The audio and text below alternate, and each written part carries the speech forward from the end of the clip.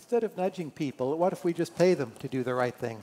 Is that better, worse? It depends on the cost of decisions and cost of errors. So you could, if you want to encourage people to save more, there's first a question whether that's a good idea, but let's stipulate. But say it is. Just pay them more. Yeah, in Denmark, economic incentives have had significantly less effect in promoting savings than automatic enrollment.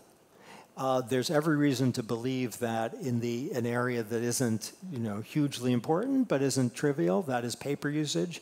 If you have a double-sided default for printing, an institution will save much more money than if it than if the price of paper is jacked up.